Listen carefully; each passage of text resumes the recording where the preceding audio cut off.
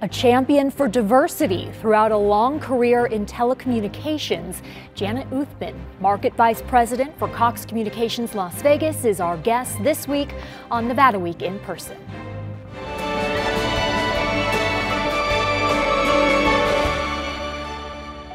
Support for Nevada Week in Person is provided by Senator William H. Hernstadt. Welcome to Nevada Week in Person. I'm Amber Renee Dixon. Ebony Magazine named her a Power 100 executive, while Cablefax Magazine recognized her as one of the most influential minorities in media and broadband. A longtime leader in the field of telecommunications, she's worked for Disney, Black Entertainment Television, and Comcast. Now Market Vice President at Cox Communications Las Vegas.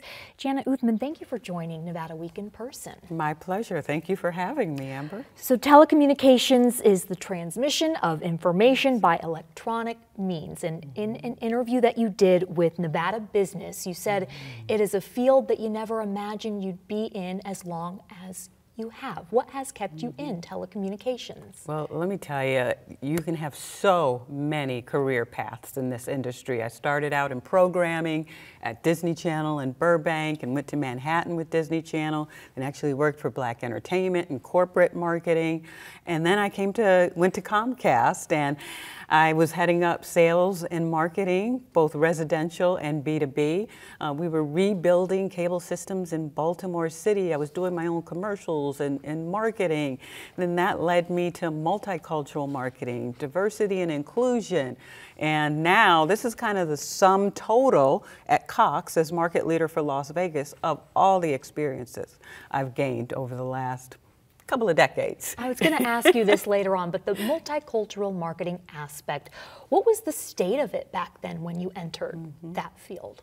Well, you know, it was interesting because I'm an analytical person by nature, and I looked at the demographics and the penetration of folks that had Comcast services, and it was a 19 percentage point gap between multicultural and general market consumers, and that equated to about 150,000 households. And the folks that were doing all the marketing at the time were sitting in Manchester, New Hampshire, and they were stating that, you know, we're sending them all the same direct mail pieces. We're not sure why we're not, you know, progressing on our penetration among this group. And my answer to them was, you can't just send out general market mail pieces to this segment and expect them to come running. So for whatever reason, they thought they'd been done an injustice in the past with whether it was technical service or service by the care agents. I said, you have to establish authentic relationships with these consumers. So I'm like, we have to get from behind the desk, get out in the community. And we partnered with churches, we partnered with Panhellenic groups, which are the fraternities and the sororities who really care about, you know, their community. And we had a message to get out that there's a divide out there. There's a lot of multicultural children that don't have access to broadband. So partner with us to help us get that message out. And you would be amazed at when you connect with them on something that's important to them in their community, they're more than willing to help. Not only that, they're more willing to consider your product and to be loyal to your product as well. But you have to get out in the community with your activations. And that digital divide is an issue here in Nevada. In Clark County, it's estimated that 150,000 residents are affected by it. And that's what that means is access to broadband or access to internet and not having it. At what point in your life did that become such a passion for you? What happened that made you say, I gotta tackle this? I think it was when I had the role with multicultural marketing as well as in diversity and inclusion.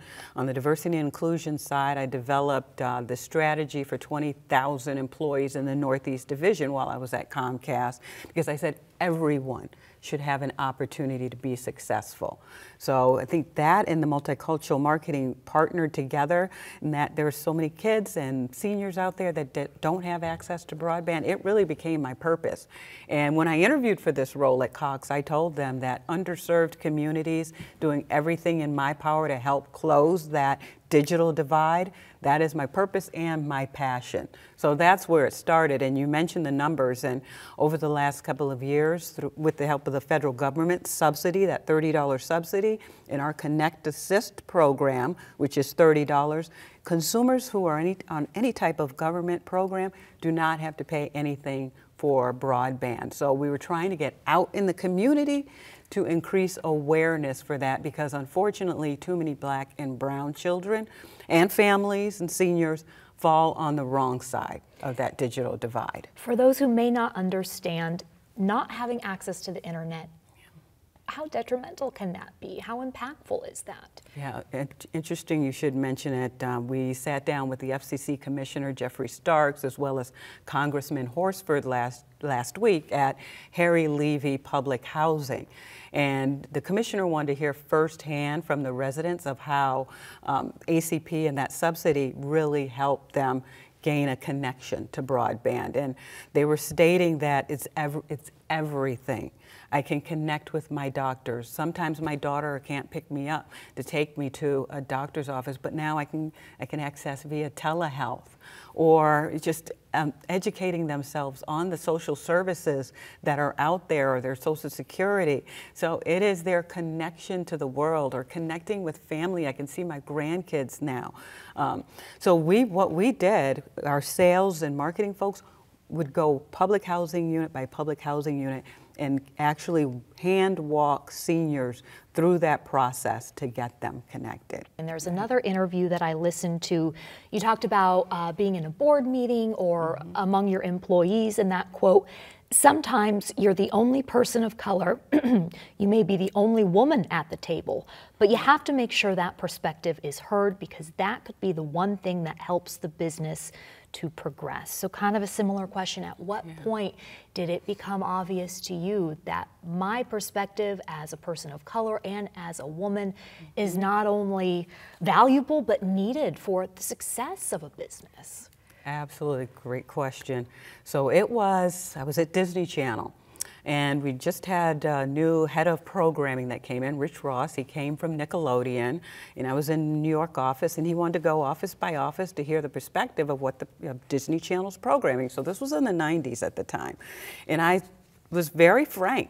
I said, frankly, I'm going around with these programming reels to Philadelphia, Baltimore, DC, and I'm talking to folks that look like me, and they're asking me, why is the programming on Disney Channel not representative?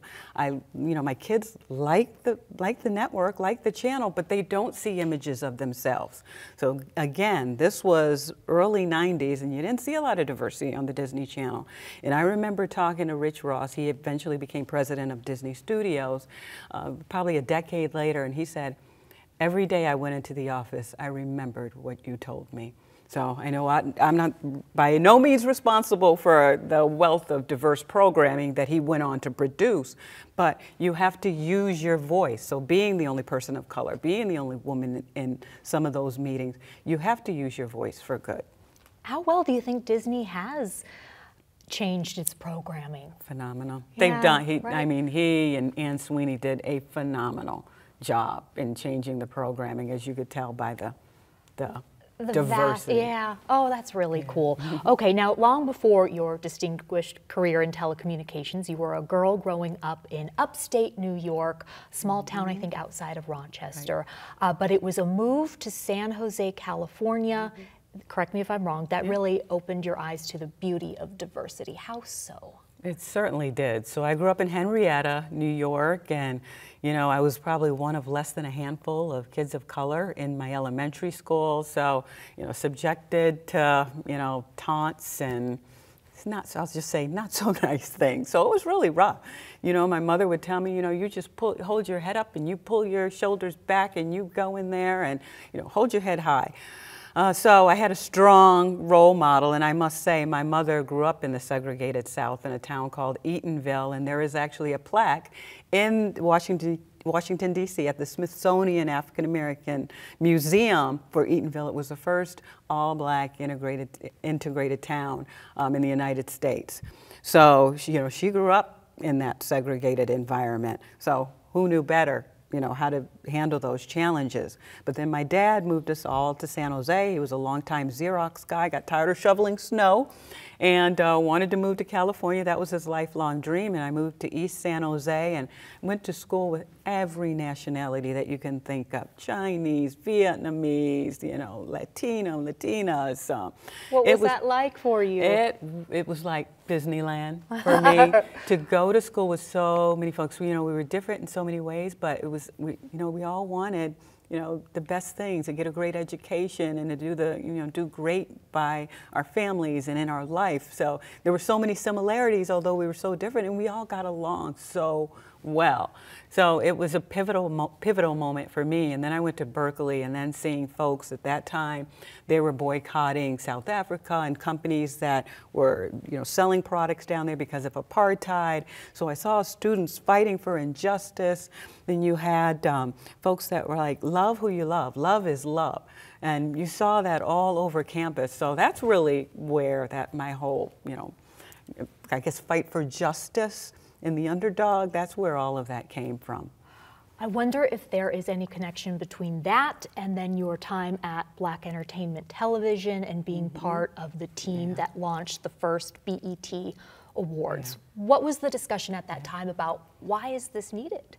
Well, at that time there were mostly videos, so this was going into 2000, so late 90s going into 2000. So primarily videos, and I was part of the corporate marketing team, and we hired Landor Research to do research on what African Americans wanted to see. And they want to see what everyone wants to see: lifestyle programming, news programming, awards where we're celebrating our people, movies that reflect images of ourselves. So I remember we all sat around and we presented the information to Bob Johnson at the time, and out of that came Arabesque Films. It's no longer in existence, but a couple of things. 106 in Park was a lifestyle show that lasted for, I think, for close to 20 years. And then the BET Awards. It was the first ever BET Awards, and I think it's still the highest rated show on the network today. So it was amazing to be a part of that team and have access to Bob Johnson, who was a visionary of his time. What kind of impact do you think those awards have had? Just a celebration and pride for African Americans, because I think you could probably count on a couple of hands the number of African Americans that were celebrated as part of MTV Awards at that time. So really, it was pride and something that we owned. We could talk career with you, but I want to make sure we fit this in. The reason you came to Southern Nevada was personal, right? Right. What was it? Absolutely. So I will tell you, when I started the interview with Cox, 16 interviews, I was actually interviewing to go to Southern California. I was going to have my role, market leader for Orange County. And at the time they found out my father was ill. He fell ill while I was in the interview process. And the leader of California and the head of operations, they were like, "Where are you?" And I was like, "Well, I'm in Nevada because my father fell ill." And they're like, "How are your parents doing?" And I said, "It's been a tough week." I said, "But I pray all will be well." And that 30 seconds left. And that night they called me and they said, "We're going to do everything in our power to get you to Nevada because that market leader role is open." So I'll be eternally grateful to Cox. Can you quickly summarize the impact your parents have had on you? Everything. My dad's one of the first black engineers at Xerox. My mother went on to work in Silicon Valley at National Semiconductor. So just amazing, brilliant. Look at the woman that they made. Janet Uthman, thank you so much for joining Nevada Week in person. My pleasure.